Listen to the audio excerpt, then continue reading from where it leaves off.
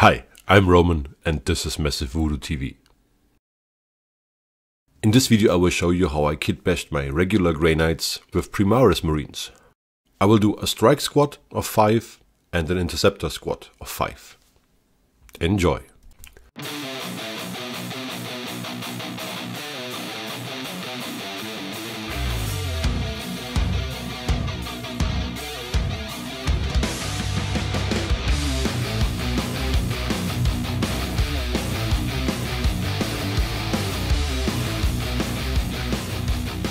I really tried to make this video very interesting, but from my point of view, it's almost just like removing word lines.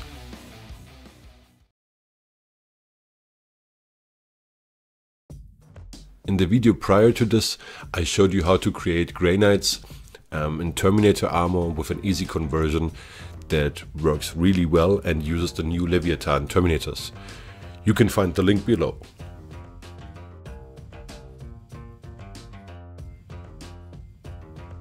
This one is easy as well, and focuses mainly on the dynamics of the two squads in their lighter armor. As I'm building up a small Grey Knight force, I also was not happy about the regular Grey Knight looks, and I wanted to change them. I'm still hammering away time for the gaming table. This is a super big gaming table that I built together with Johannes in the studio. It will be epic beyond imagination.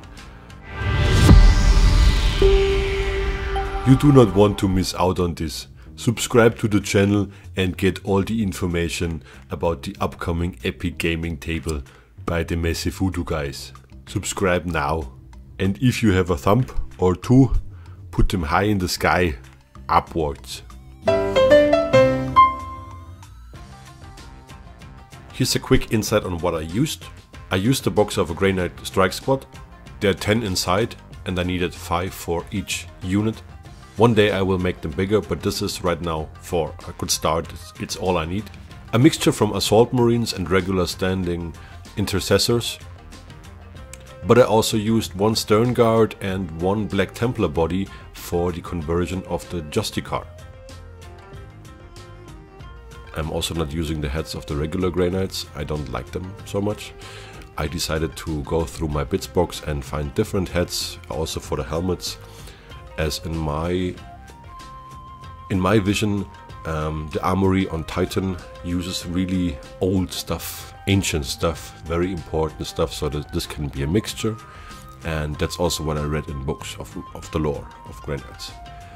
Here and there I found a Grey Knight helmet that fit. Very important for me with the dynamics, and I will speak about these very soon. From the tools you actually need just the same that I used in the prior video.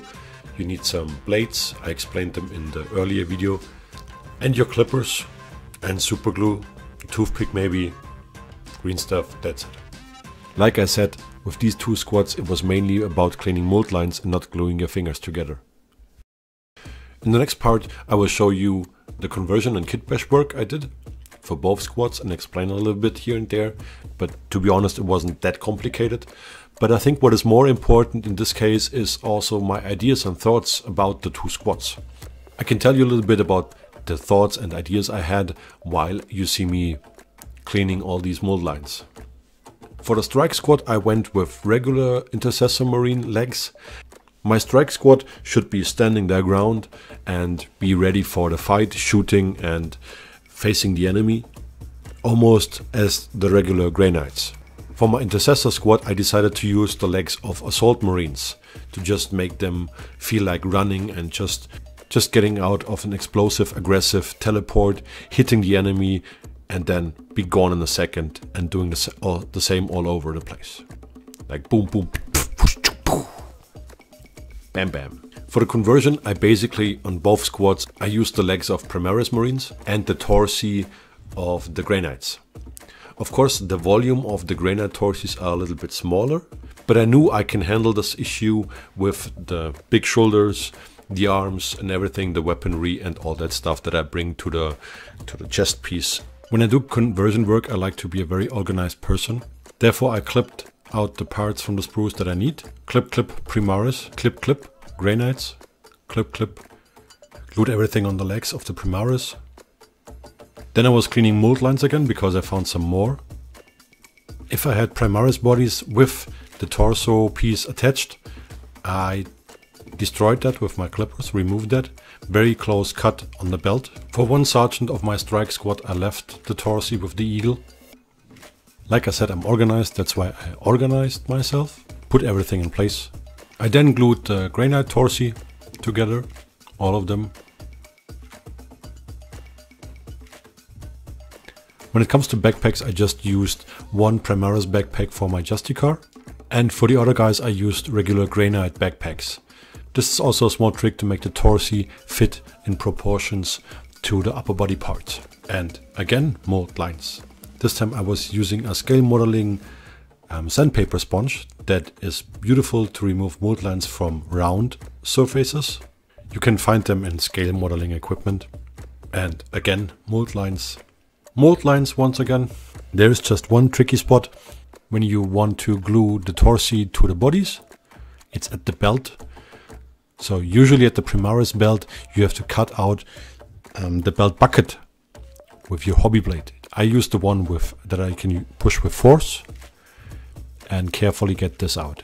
And then the torso with the belt, with the circled belt piece of the Grey Knights will fit easily.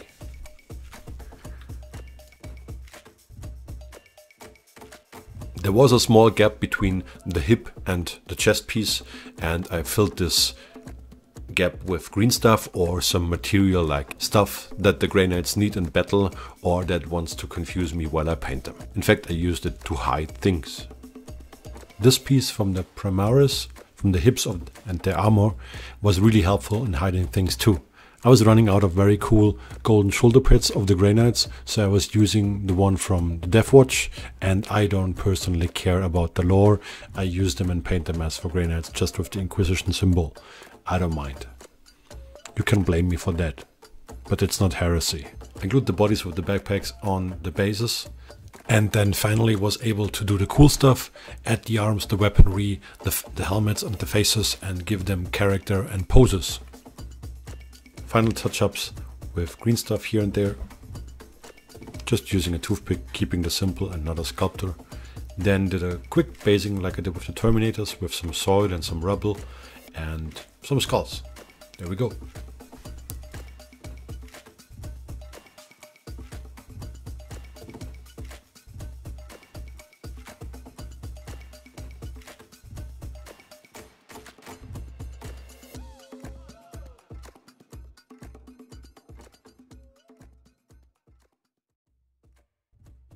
When it comes to dynamic posing, mainly the legs and the arms work together. That's what most of the people think. But the face and the direction of the view of the figure is also important. So don't build a figure that shoots in one direction but looks in another. Because if you shoot something, you look at it. Also try to understand the swing, the full swing of the legs and the movement to apply the weaponry appropriate. It's hard to explain just in theory, but what I want to say is think about what you do. Don't just glue it somewhere. For me, it was important to have my regular Grey Knights unique and also bigger than the original ones. So they fit to my bigger Terminators. Terminator.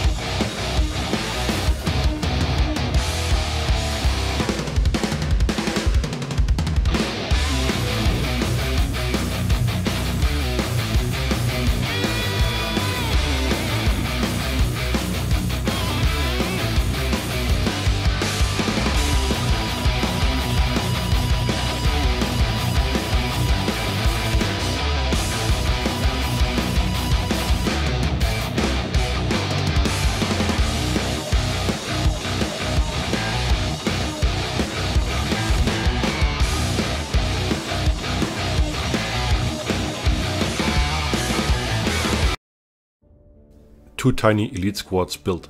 More will come, I'm sure. These data cards really helped me. In the next video I will speak about the conversions and kitbash I did for my Inquisitor and also for his retwean, not an easy word, retwean, okay, there we go, Tatooine. Alright, I also tried to film parts of the painting process so far. I'm not so good with painting under the camera. It's really hard for me to hold steady and whatsoever, but I gave it a try. I'm not sure yet. I kind of finished one of the Grey Knight Terminators to just find out where this will go and how my steps work. I will also take photos beside and cannot promise if I will do a PDF for explanation because it's easier for me in writing and showing photos.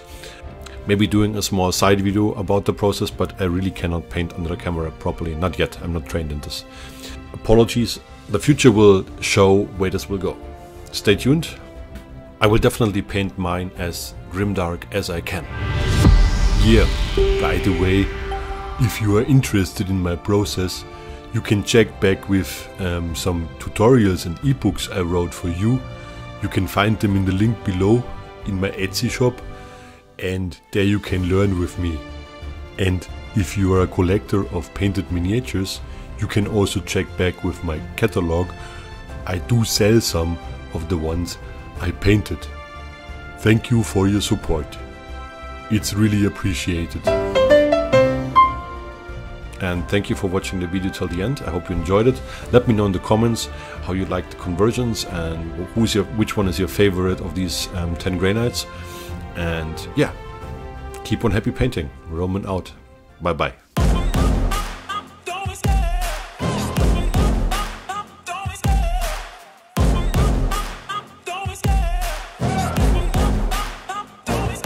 I love the chase and the hunt, and I set the pace when I'm running. I always take what I want and I always give it 100. Don't need a bank, no I'm funded. Play the game like it's nothing. I'm always thankful for something. Don't take for granted, stay humble. Now wake up.